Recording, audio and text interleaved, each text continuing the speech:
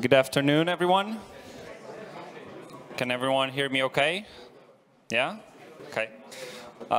So I hope you've been having a good time here at DrupalCon. I know I am. It's my first one, so it's been great. Thank you. Thank you.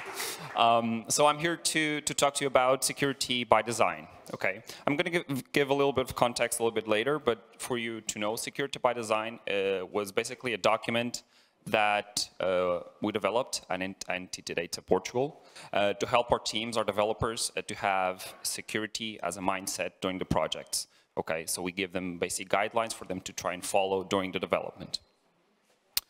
So a little bit about me. As you can see, I had more hair during the picture. I'm a Drupal lead engineer at Entity Data Portugal. Here are a couple of my informations. If you want to connect on LinkedIn, please feel free to, also on Drupal.org. I have my colleague here, Paulo, chief architect, also at the same company, Entity Data Portugal, to help me out during the Q&A section. Okay, so talking about security, big topic, right? Sensitive topic. So first of all, let's talk about the dream. I believe everyone has heard of Fort Knox, right? Located in America, Kentucky, if not mistaken. It houses the largest gold reserve in the world, both American and other countries. I know Portuguese gold is also there, so we want to keep it safe. And it's supposed to be one of the most, or if not the most, secure places on Earth. It's protected against natural disasters, cyber attacks, even has a small army protecting it. So according to what they say, it's one of the most secure places on Earth. And this is actually the dream, right? We want to make our websites and our projects bulletproof. Anything that comes up, we know how to protect it. Well, we came back a little bit to Earth, let's call it. And actually, we understood that this doesn't happen in most cases. As you can see here, a couple of statistics. For example, around 50% of all CMSs, when they were attacked, it had outdated modules. Simple thing, outdated modules. Okay.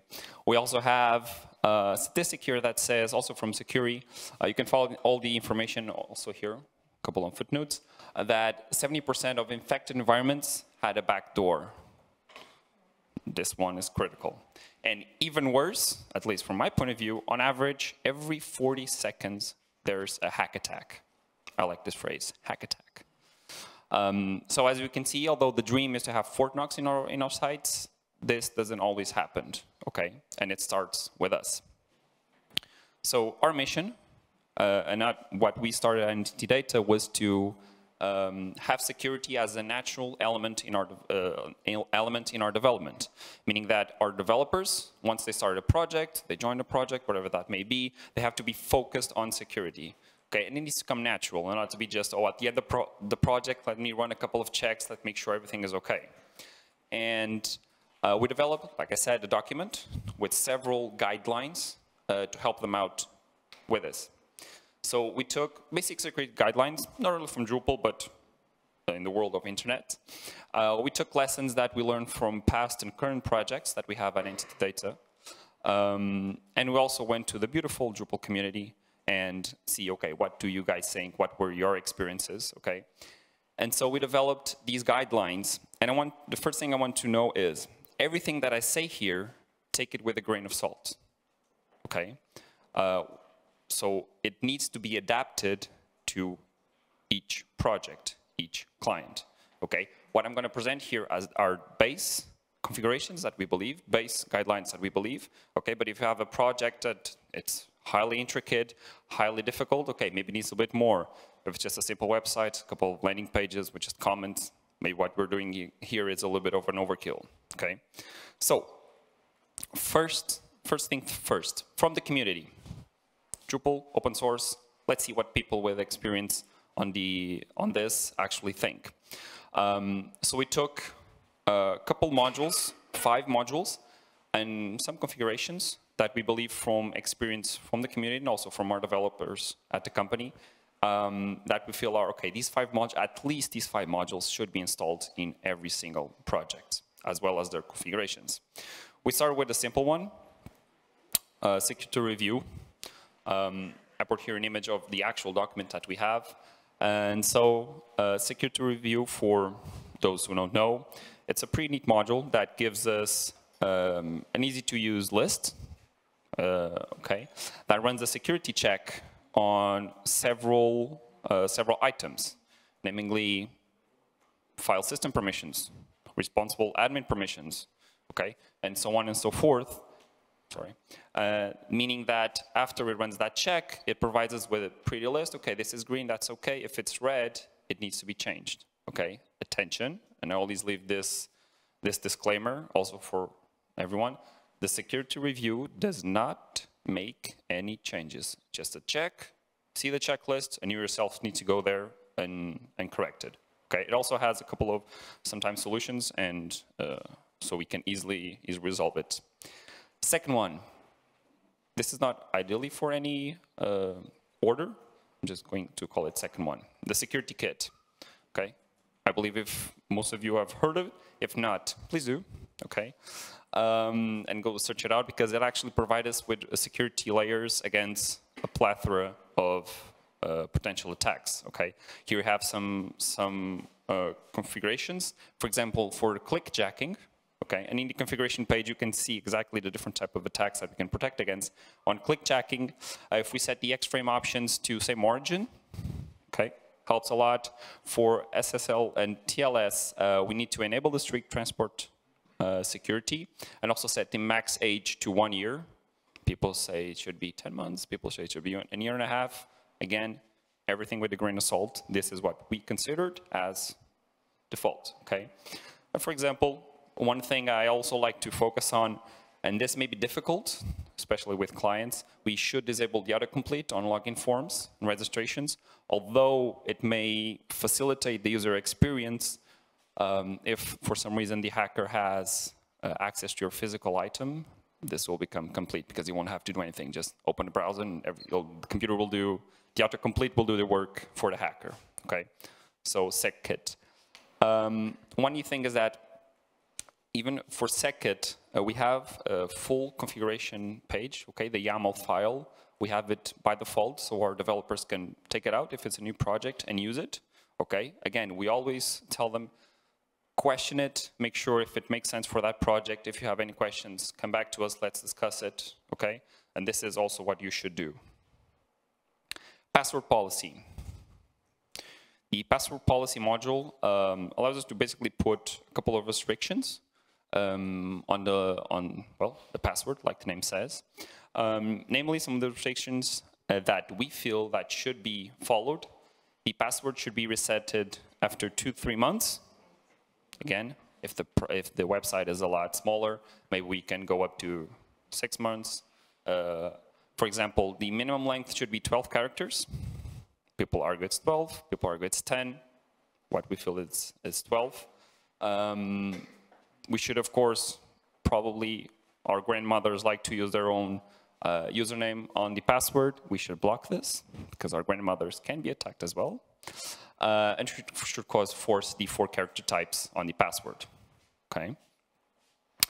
Next, login security. This is actually one of my favorite modules, because it has a very neat feature. So the login module allows us to protect and restrict access when it comes to login and registration.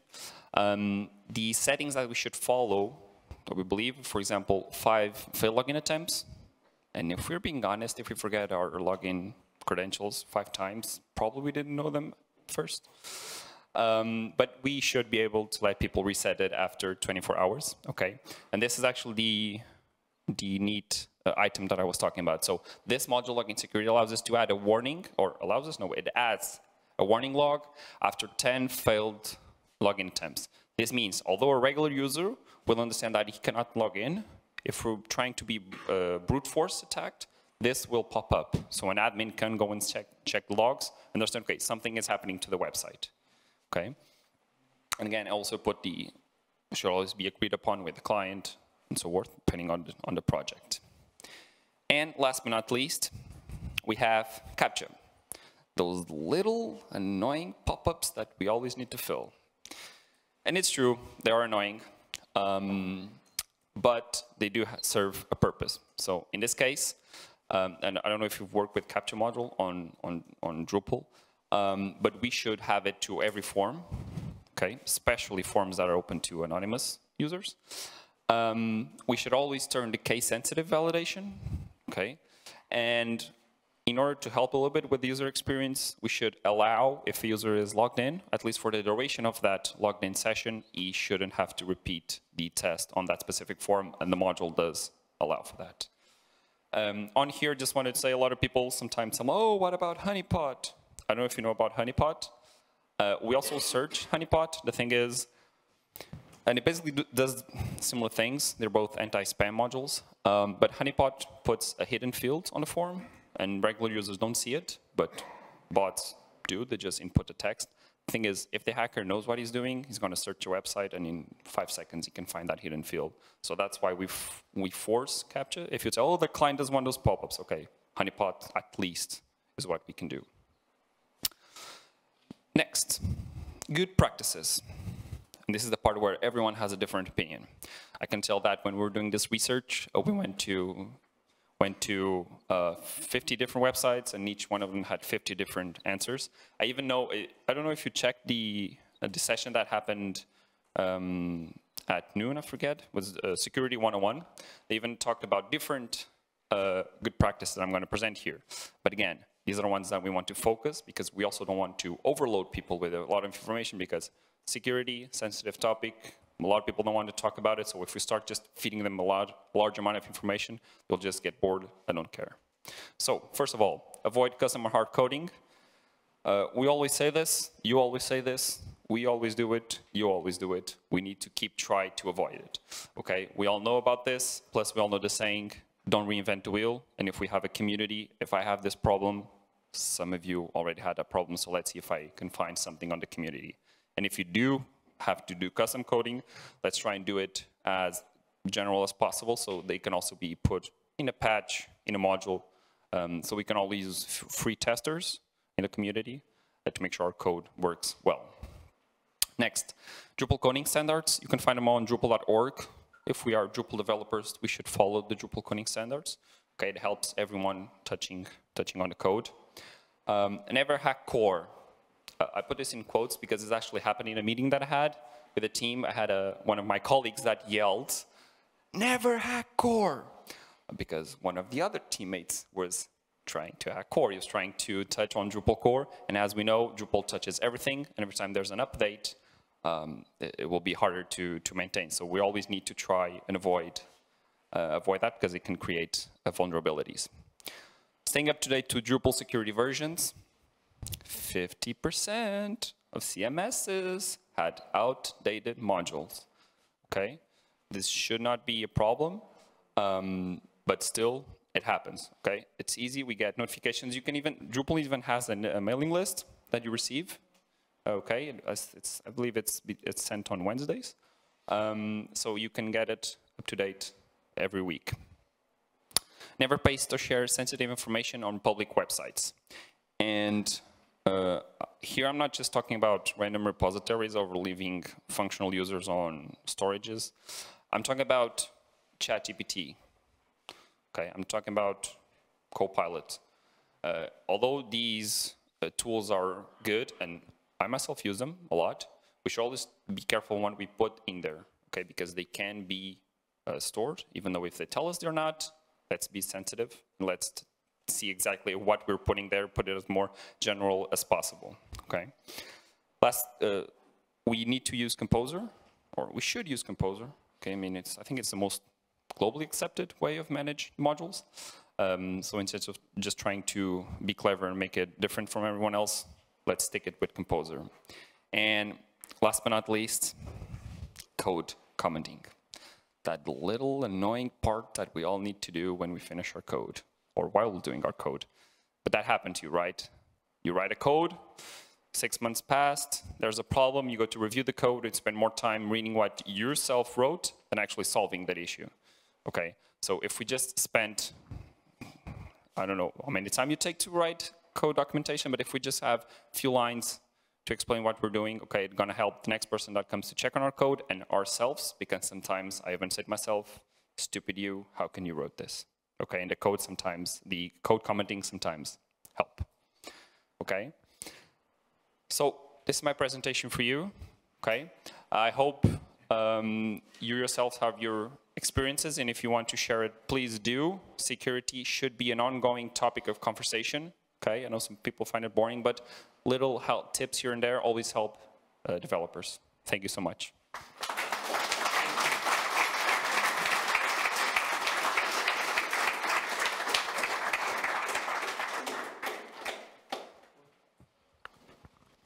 You've got time for questions. Yeah, I just got one on the chat. So the question is, if you are requiring CAPTCHA on all forms, how do you ensure they are still accessible, example for screen readers? Like I said, CAPTCHA is a big topic that some people don't like to use. I don't really have an answer for that, honestly. What I always said is this should be agreed upon, okay? Because if you present it to the client and you say, okay, maybe you can use honeypot, okay, and this solves the issue. It will be a little bit less secure. Do they want to focus on the accessibility? Do they want to focus on security? So that's what I said. A little bit of more communication between you and whoever is going to use the website. Okay. So if no one else has got any questions, I've got one. Yep. You mentioned turning off the autocomplete attribute on the login screens. Yep. Which, following on from the previous question, that would be a WCAG failure because that's one of the requirements on 1.3.2 AA. So disabling that would cause further accessibility issues. That's what I said. The more we want to protect the websites, the more restrictions we're going to add to it. So it's going to be a fine line between what you want to do. If you want to focus on the accessibility, and I'm for it, that option may be disabled, so you say, okay, yeah, I do put the login security, but I don't disable the autocomplete, okay? But then if it's a site, maybe it's a high confidential website, maybe that's a topic that the client wants to put, and then, okay, you're gonna tell them, well, you're gonna lose this accessibility part. So again, the more restrictive, for example, Fort Knox, it's a lot of restricted. I cannot go there, even if I want to, so you take one, you get one. Okay. Have you tried the anti-bot module, which is similar to honeypot, but I think I haven't tried it, but I hear it's good insofar as it removes the form and puts back in the JavaScript. So it adds Antibot. Okay. No. I've heard colleagues talking about it, but I've never experienced it. I'll add it to my list. I found a couple of you, even on the other presentation, I found a few that I also put it on the back pocket. Because this document that we created, it will, the purpose is for it not to be strict, not to be defined, so be an ongoing, okay, do we find a better model than CAPTCHA? Okay, maybe that's the next one we're gonna use. Antibot, thank you. That's it? Everyone's hungry for dinner, that's why? Yeah? Okay, thank you so much.